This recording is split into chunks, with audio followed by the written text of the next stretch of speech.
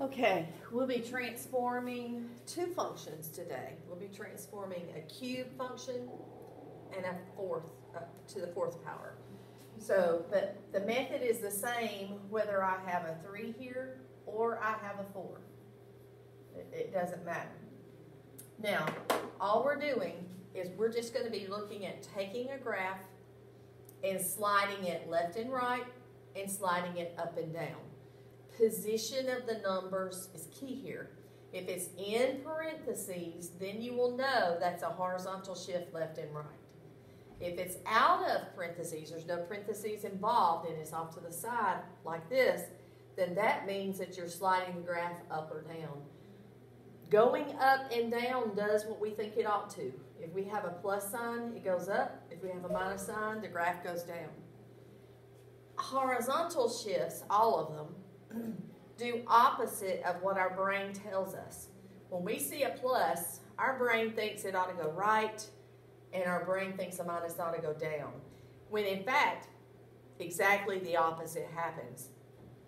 When we see a plus, instead of the graph going to the right, it'll go left, and when we see a minus, instead of it going down, left, it goes right. So our brain wants to do things with the horizontal shift that doesn't occur. All right. So just bear that in mind when you're looking at it. So this is our first example. We have a cube graph here. X to the third power is in blue.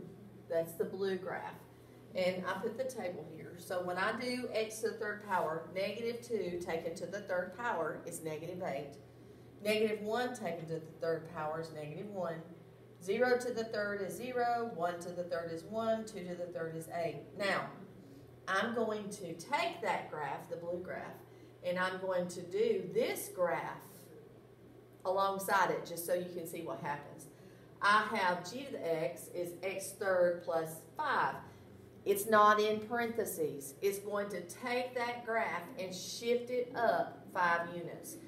You can actually sketch this from your head faster than you can type it into a calculator and look at it if you know what you're doing. So you're actually, if you learn this stuff, saving time. Obviously, you can put it in your graphing calculator of any kind, or you can go on Desmos on the internet and graph it. But I'm telling you, if you know these graphs, and you will become familiar with them enough that you can memorize that it starts at 0, 0, -1, -1, -2, -8. When you cube things, 1 to the third power is 1, 2 to the third power is 8.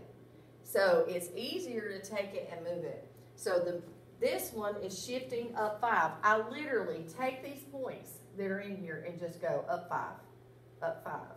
Now that one, up 5, I just estimated where 13 is. It's probably a little higher, but up 5. Take this one, up 5. Take this one down here, up 5, sketch, done. You just count it. It's easier to do that, to me, than it is to type it in the calculator. Okay, now, this one is x to the fourth. It is negative x to the fourth. We have flipped it down. That's all that does is flip it down. If it was positive x to the fourth, this same graph that's in blue would just be up. That's all. And I put some points on the table that we can't even put on the graph, but -2 to the fourth power is 16, but when you have a negative sign, it makes it negative. -1 to the fourth power is 1, but that negative sign makes that 1 negative. Then we have 0, 0. Same thing happens here. Plug those in. This is the graph you will get. That graph is in blue. Now, I could not do 2 and 16, 2 and -16, and -2 and -16. Could not do that, so it's a real steep graph. So I just shaded, just sketched it that way. All right, now, this is the same thing that you see here. Okay, so this graph is shifting left and right and also shifting up and down, or left or right, up or down. So a plus sign, remember, our brain wants to go right, but it's not. It's actually going to go left, and this is going to go down. In all honesty, faster than you can type it in the calculator. You can take this point right here, move it 2 left, 1 down. Take this point, 2 left, 1 down. Take that point, two left, one down, and you sketch the new graph that fast.